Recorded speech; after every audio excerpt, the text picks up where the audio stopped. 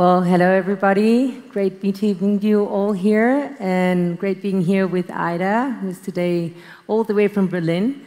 And we're going to talk a little bit about femtech. But first of all, this term that's so interesting and kind of new. I wanted to know, why is it important to have coined this term, and that this actually is existent, not only because what came after it, but what does femtech actually mean, and why is it important to have this term in the world that you introduced?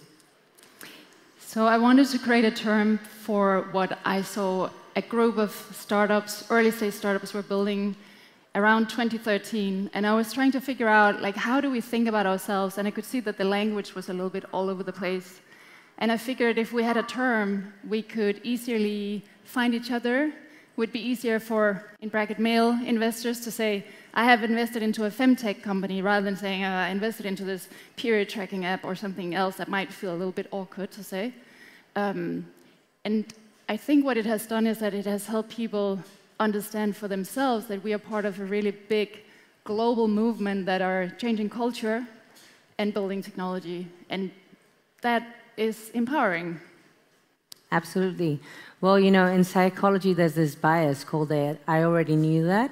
When we say that things happen because of that, and people are like, yeah, well, that makes sense. But until you don't address it, you can't work on it, right? So that's why it's a great thing that we have now this femtech. Talking about this, well, I come from the healthcare world as well, and I've seen over the years how important it is to address problems and in a general way. So we've seen that research over the past years was more male-focused, and that affected treatments and other things. What do you see femtech as an opportunity regarding the healthcare world, and how treatments, machinery, and technology is adopted? I mean, it's very clear that femtech is needed because there's been a huge innovation gap and a huge funding gap when it comes to things related to female health. And I should say female health is not only reproductive health. That's where I started my journey. But femtech is also about things like bone health, or brain health, mental health. So basically places where women express symptoms differently or disproportionately. It could also be cardiovascular health. So when we have more attention and we become more aware, we start seeing that there are so many things that were not addressed appropriately or sufficiently. We don't have data on women's bodies that are, we don't have enough of it. We don't have medication that was tested on women until about 30 years ago. There are so many areas where we just simply kind of overlook that it is a unique and different experience to have a woman's body. Both on a physiological level, but definitely also emotionally and socially. And I think so much of women's experiences, like of life experiences of what it is to live in this biology, has been invisible in culture. And what's amazing with kind of culture expanding is that when we start seeing something that was hidden in the shadows before, we start seeing, oh, there's all these needs that needs being addressed. And then women are, tired of waiting. They're like, go on, I'll build this technology. And I think that's what we're seeing now, driven by this need that really has been ignored for a very long time. Absolutely. Well, I am one of them, so I can totally relate. We at NEX, we manage medical appointments. We manage around more than 6 million people per month, right? And apart from the fact of the difference we see in the medical appointments, so of course, we don't have many male patients going to a gynecologist. There's a different patrons in what kind of specialties women and men go to. There's obviously general stuff.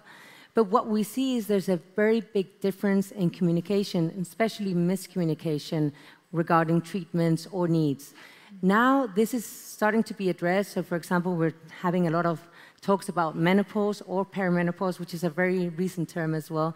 What do you think this femtech world could have as opportunities, not only in the treatment or the addressing or the research, but also in the way we actually get the message sent to other women that might not be as knowledgeable? Clue did a research project recently where they were asking kind of, what are your experiences having this biology? And the stories we heard were really horrific. People would be like, yeah, I'm lying in like fetus position 2 days a month, and I really would like to know how to manage this better. And we're like, no, no, no, like, nobody should be lying in fetal position every month.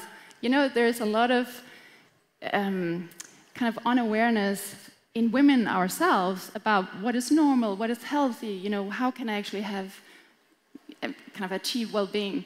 So I think technology is amazing because it educates and it helps us understand that, you know, what is within a norm and what is outside a norm. And that, in bracket, I should say, also means that we as technology builders have a huge responsibility in figuring out how do we communicate what a norm is. There's a lot of course, gender questions in that when you work in female health, and it's definitely an area where we are battling a lot of very outdated norms.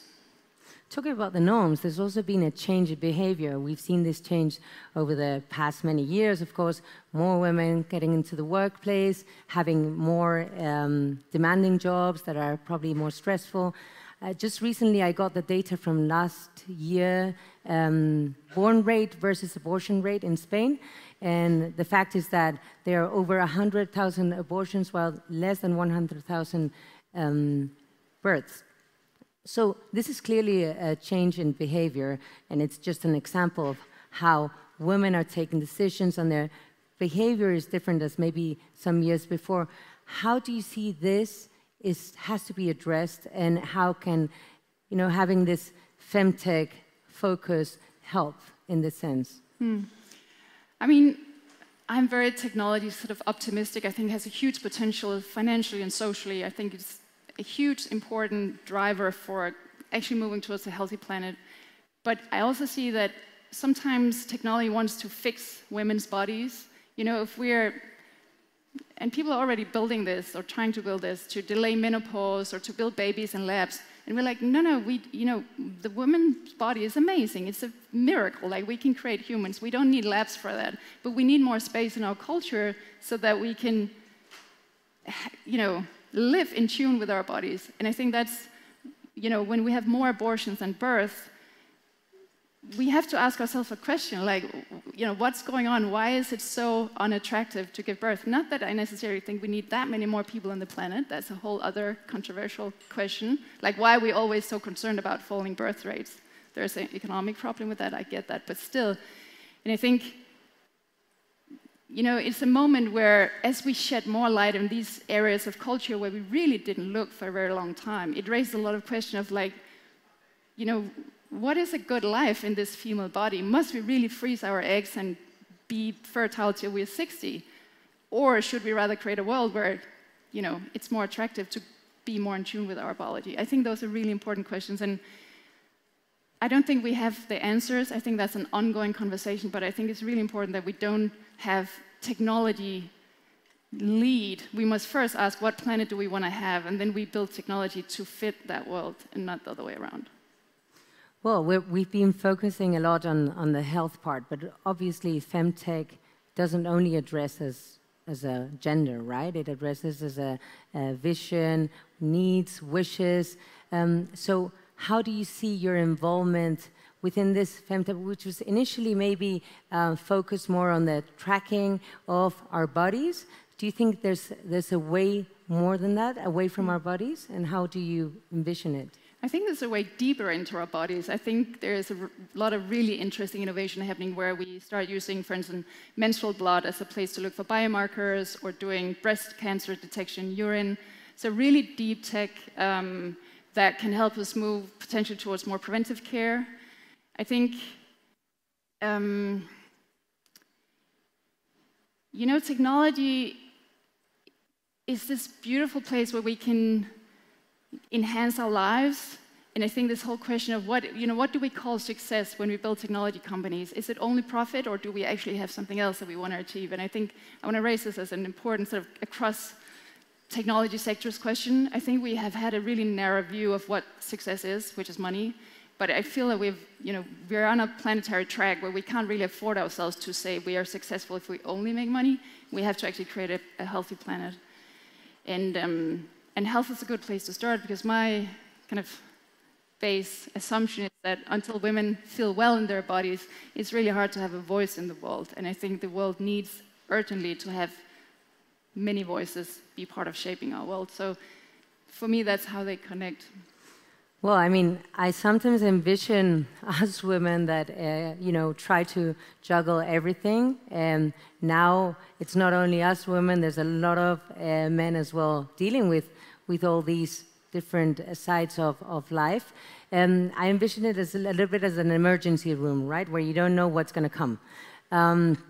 Talking about that, only last year, emergency room visits only in Spain have increased 30%. So there's a point up to what point can the system actually support this, right? So we're seeing it with primary care that is inexistent and that emergency rooms are growing.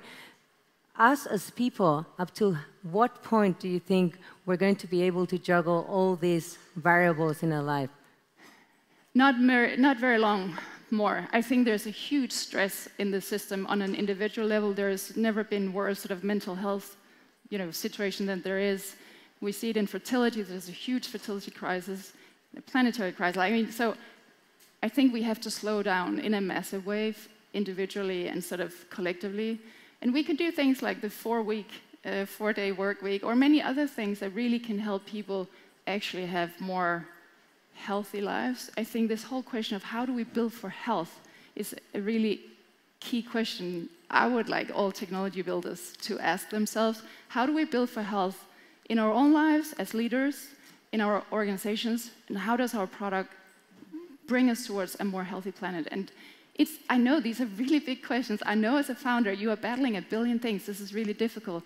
But I will say, I think it's entirely possible. And at least my experience being a CEO for 10 years for Clue was that when you deeply care about health in an organization, you build resilience, and you build goodwill, and you build a kind of commitment and coherence in the organization that is worth money.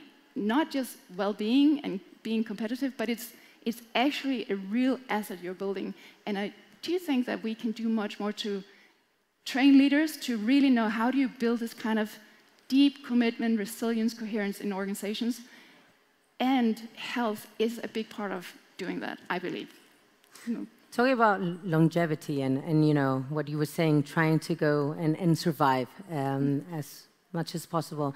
There's this interesting study that actually was looking at why women always have a couple of years more life expectancy per country. It's always like if men are 88 and women last 90, or it's always a couple of years. So what they found out is that there was a variable that was probably very much helping this, which was that women used to generally have communities of friends where they share stuff. So even if we now have maybe the same stress or more, we can manage it better because we're sharing it with others.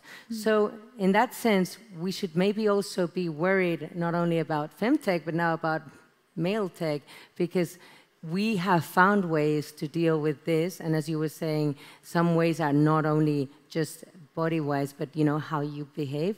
Do you think there's opportunity for male tech to exist? Oh, it already exists. We call it tech. Yes, I mean, there are definitely parts of the male body that need special attention. But the thing is, we have already, cared quite a lot about, building little blue pills that can help in specific situations and other things. So the few things that are really specific to male health, believe me, there has been a lot of attention on them. And that's great. So, yes, but the thing is, it's not like a fairness question. Oh, we have femtech, so we should also. It's like the fact is, we come with a specific type of biology that comes with a lot of maintenance. We have all kind of issues happening all the time. I have never met a woman who doesn't have a story to tell. There's always been this happening and that happening, and it costs money, and it takes attention, and it takes technology to address them. And the fact is just that males have a different biology that doesn't come with quite the same amount of trouble and possibilities. So I think that's just a fact. And we don't have to put a judgment, like a value judgment on that. It's a huge opportunity. And because of the way our culture has been built, we've just ignored a huge need and a huge business opportunity. And femtech is said to be $1 trillion industry within a couple of years. I think it might be more. Like, because when you really look at it, if you take something like, when is a woman menstruating? That's a data set. I have a huge data set, one of the biggest in the world on that. If you really took that data set seriously and you overlaid it on how do we build cars, how do we organize our times, how do we do all kind of things, you would probably come out with solutions that were really clever and actually would enhance productivity, or you come up with new business ideas. It's a really central data set. And so I think the more awareness we have on female health and the reality it is to have this body, the more we can build a world that is actually fitting women, and that's a huge economical sort of, well, potential. Like, it's a button you can press. I mean, there's a huge underinvestment in women and women's bodies.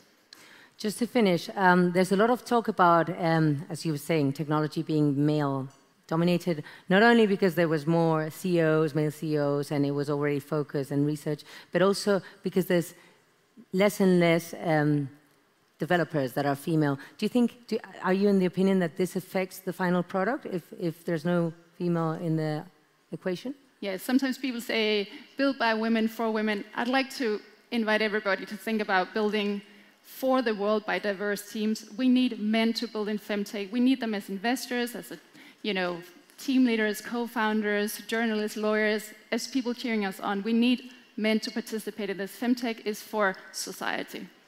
Well, thank you so much. Thank you, everybody. It was great meeting you, Ida. Thank you so much. Bye.